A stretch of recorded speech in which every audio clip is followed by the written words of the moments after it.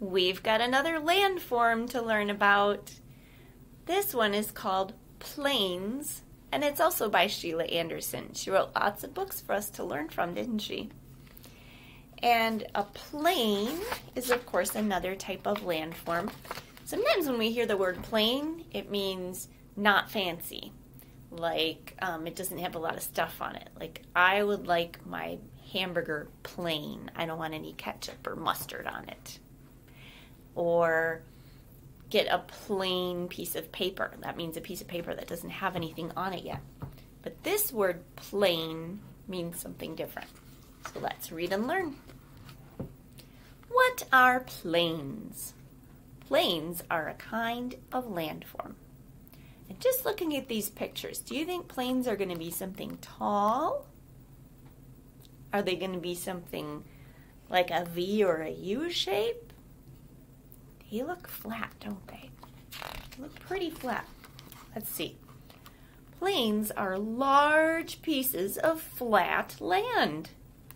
There are different kinds of plains. This plain's full of flowers. This plain looks like there's a farm there. Plains can be near the ocean, not an airplane plane. That's funny. He's playing with a plane on the plane. Some plains are in the desert. Deserts are often very flat. Many plains are covered by grasslands. Why do you think they call it a grassland? There's a lot of grass, isn't there? Some even have low hills. Can you see them?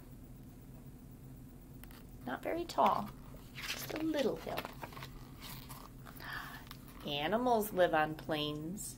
In this grassland, you could find lions. People raise cows there. So those are grasslands where a farm could be. Plants grow on plains.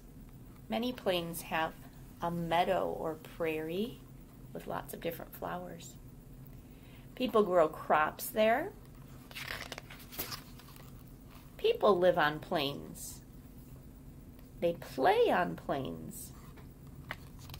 Lots of room to play on a big flat area. There are many things to do on plains. Ooh, what are they going to do? They're going to fly their kites. Looks like they are playing on a plain that's near the water, maybe near the ocean. And when the land is nice and flat, the wind can just blow and blow. It's great for kites. Would you like to explore a plains?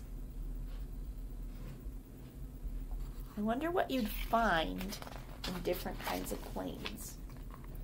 So at the back of this book, there's a little extra information about the Great Plains, which is an area that covers the middle part of the United States. So the author put it in red here.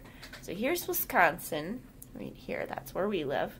So we're really close to the Great Plains. It's pretty flat in Wisconsin, isn't it? Wisconsin and Illinois. And it's pretty flat in the states around us, but it's quite flat in the Great Plains. It covers from Texas all the way up to the bottom central part of Canada. The Great Plains are covered by grasslands. They have rolling hills, so little hills, and patches of trees. The eastern side of the Great Plains, over here, receives more rain than the western side. Most of the Great Plains is farmland.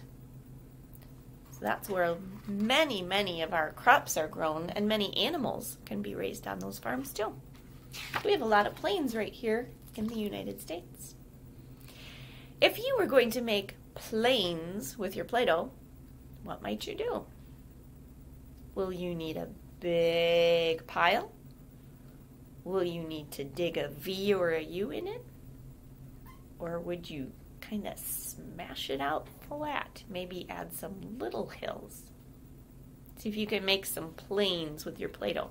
Maybe you'd even like to set up mountains and valleys and plains all at once with your Play-Doh. Give it a try.